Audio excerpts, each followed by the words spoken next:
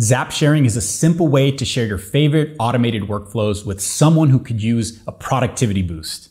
And when you receive a shared Zap, you can set it up in just a few minutes, so you can start saving time right away.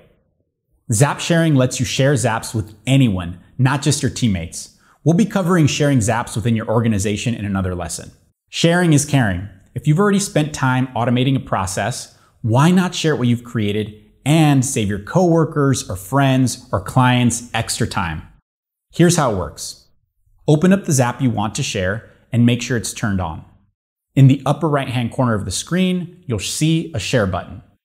When you click that button, you'll see the sharing option for your Zap.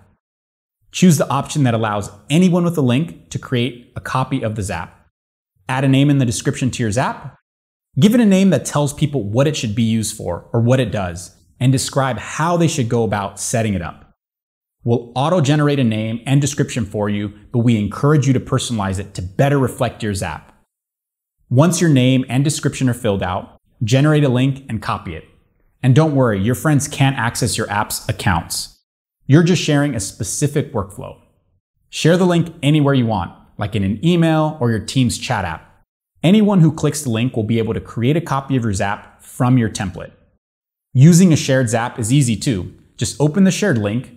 It will take you to a landing page that explains what the Zap does, how it works, and what kind of problems it can solve. Click the Try This Zap button at the top of the page. Connect the app accounts you'll need in order for the Zap to run. You'll also need to customize any steps that need a little more information. For example, which channel you want to send your chat notifications to. Then turn your Zap on and start enjoying more time for what matters most. And that's how you can share a Zap.